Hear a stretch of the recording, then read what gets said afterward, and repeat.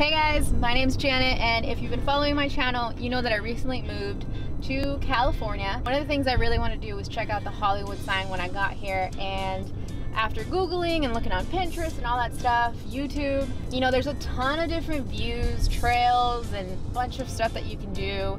Even pay people to take you up to the Hollywood sign. If you're into hiking, there's some hiking trails, and I'm not super into hiking. I wanted just a cool view, an easy way to see it, and I think I found that. So I'm gonna go ahead and show you guys what that looks like.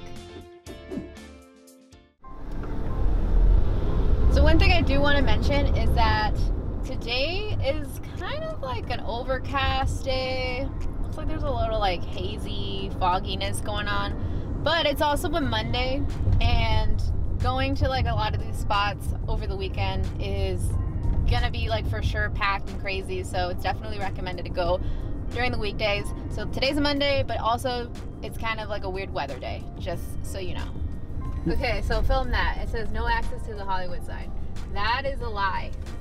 You look it up on Google Maps, and I'll put the thing in the description so you guys can like literally put it into Google Maps.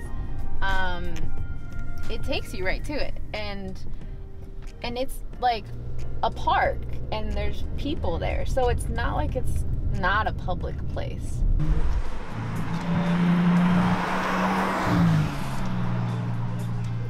This is Lake Hollywood Park. This is the first view. There's two views I'm going to show you today.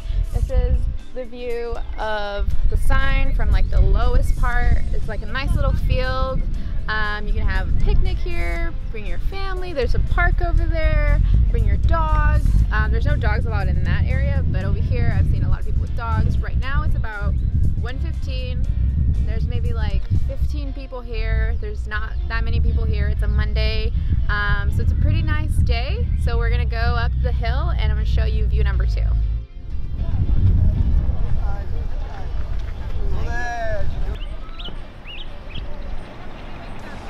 Okay, so the second view is just maybe like 2-3 minute walk up a little hill, and it's a lot closer to the sign, and it looks a lot better in photos.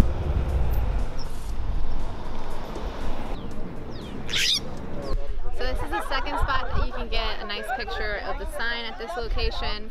It gets a lot more foot traffic, as you can see, but if you kind of get some space to get a nice picture, it's definitely a lot closer up than down there. Alright guys, I hope this was helpful. Thank you guys for watching. If you like that, click that like, and don't forget to subscribe.